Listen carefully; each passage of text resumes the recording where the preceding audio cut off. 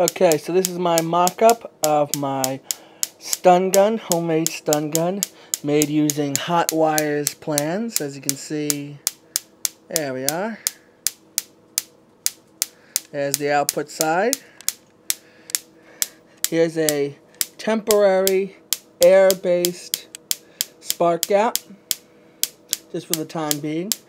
And here's the charging circuit, made from, hold on, I think I got it.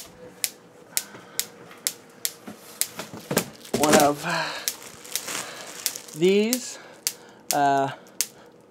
electric bug zapper rackets. The original circuit I had in there fizzled out. Something about the that resistor right there started arcing really bad. So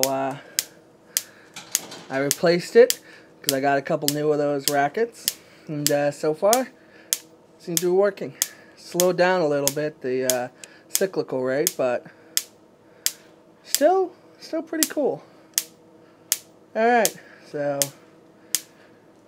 yeah, so this is for you, Hotwire. Just come to show you. Sorry I couldn't show you what I was talking about with the resistor arcing, but eventually it just stopped working altogether, so yeah. But there you go. If it happens again, I'll be sure to get out and film. For now, this is proof that your design works. Really just need to get a GDT or sidac to replace that damn air